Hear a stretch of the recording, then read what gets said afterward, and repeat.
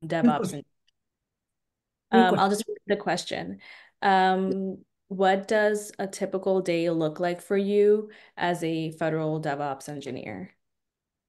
Yeah, typical day is kind of okay. I get to the office at 9. We have our daily stand-up call at 9:30.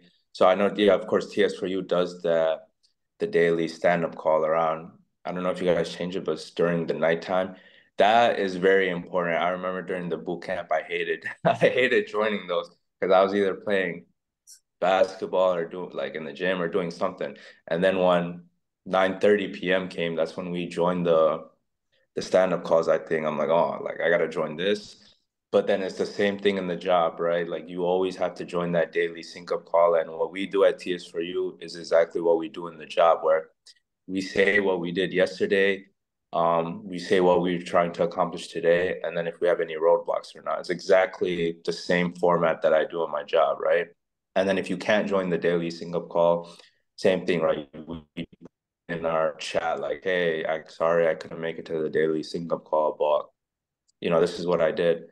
And then throughout the day, it's just yeah, working on, the pipelines. I'm mostly adding or replacing like a lot of my user stories now. This last week was it's been kind of simple, but just replacing the old Docker images with the new images and then just building the Docker images. And then once I'm kind of done with that, we mostly just test what the software engineer's new changes. Whatever new changes the software engineer implemented, we just kind of run through those test cases. And then sometimes even I'm writing test scripts. So after write the test scripts of so I'll meet with the software engineer, be like, hey, can you show me the new changes you made? And then we kind of work on it together. And then I end up creating the test script.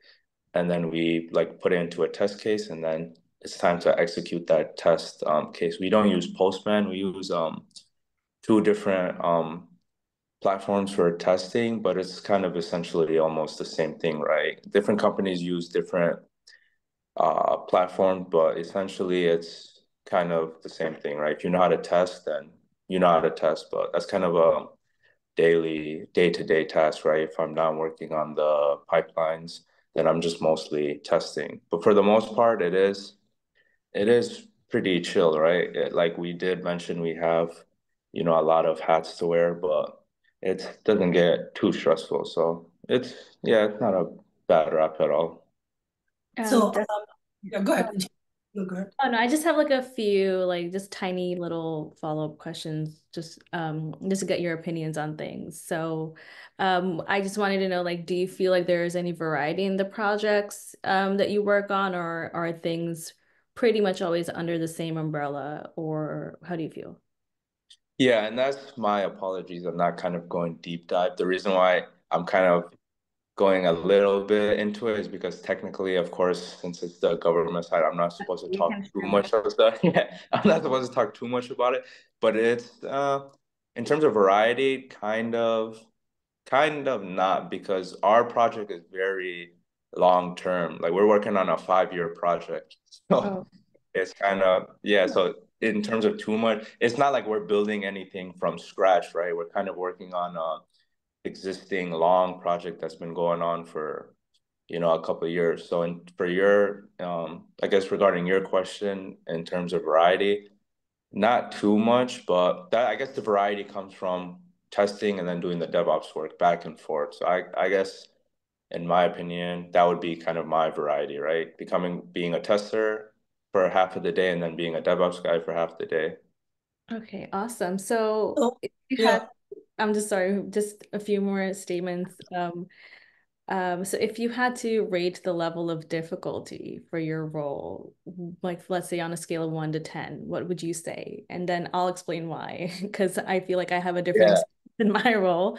But go ahead. that's a that's a great question because on a day you don't seek help, that thing is a 10, right? But the days you seek help is 10 on like a scale of high difficulty, right? But the days you seek help and you're actively asking questions, going back and forth, like a 6 or 7, right? I mean, it's when you're first starting off, it'll always be. It's just because of that.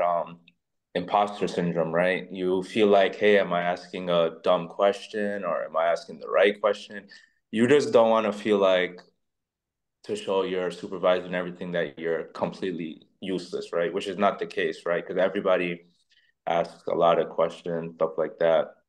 But it's just mostly the imposter syndrome, and that just gets better over time, right? Like imposter syndrome, everybody has it. So, when you are in the job market and then you do land a job, imposter syndrome is never going to go away. Even at one point, right? The people we report to that are now managers, supervisors, directors once had it.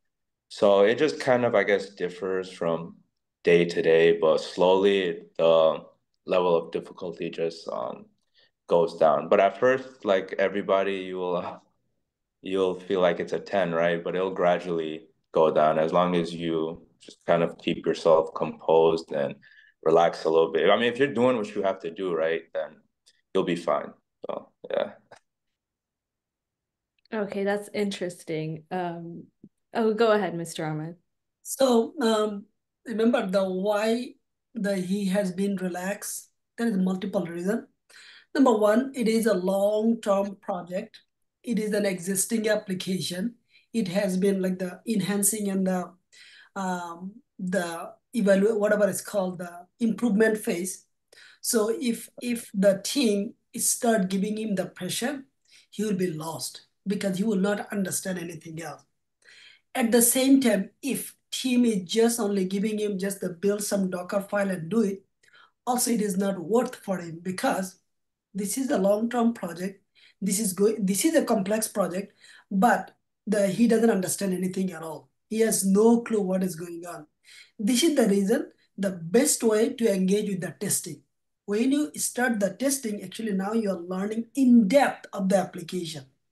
You are going nitty gritty details basically, and then existing test script, existing test cases. So actually now you are into the application. When you're into the application, so now you are actually learning the technology behind the scene. The reasons are, uh, we just do not feel like you just ask some type of very the irrelevant question and very high level question. So to avoid it, we will take him through the journey.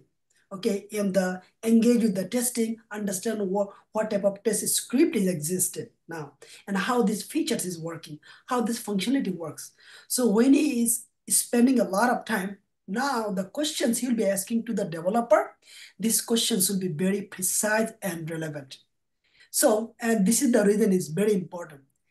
Now, if he showed his like a not can do attitude when his manager asked him that, that will be the disaster mistake for him, right? Remember we said, Yeah. regardless what has been thrown on you, don't say anything else. Sure, I'll do it. Because the person who is asking you, he knows you don't know it. But you show because I am paying you money, right? I am paying for your day. You don't need to worry about anything else. So he said, yes, I want to do this. And he has shown his the positive energy. And that's the reason he's learning now. So because again, existing work, he has nothing to do from the scratch. So it is very important for all of you, regardless of your title, it's his title. Nowadays, we all work like we are a startup. Startup means the boss, then the regular employee, nothing. Everybody just do things and nobody is high or nobody is low. You get yelled by the senior because you don't do your job and you will be showing the junior how to do the work. We are all in this startup phase now because the world is shifting and things are getting very dynamic every day. So good, at least he has learned his lesson that you didn't say no. It will be a big issue if you did it because they will have no work to do for you because you cannot touch the system because you don't know the system because this platform is super big and each of the government has a ton of integration behind the scene on each of the application. Yeah, that's my takeaway, my assessment you can say. That's 100% true. Yeah, when you test, that's the best way to learn the application in the system. It's funny, a lot of people in my company, they're like, "Oh shit, I don't want to do any testing. I hate this. I want to code this, that." So they're like, yeah, they don't like when people say that because nobody wants to be a tester. Everybody wants to be a developer. But I mean, work is work, right? You gotta do what you have to do, whatever they tell you to do. Yeah, but in fact, unless you are a developer, right? Yeah. And I have a very large school sub platform, correct? What do you Mm. do? Do you want me to put my another two developer to babysit you all day? No, I don't have that time. Nobody will do this approach. So Yeah. why not you learn it? And then you say, how I learn it? Well, I don't know. So now, of course, now we start execute all the test cases. What are these test cases? This is all the business flow, means all the functionality. So now you're actually making your hand dirty and you're being technical now. So this all common sense. The way we do things, it has perfect like a flow and everything makes sense. The moment we find out the attitude issues, done. So now you Yeah. just up yourself, and now you'll be struggling because nobody will teach you anything because you already showed the your no attitude.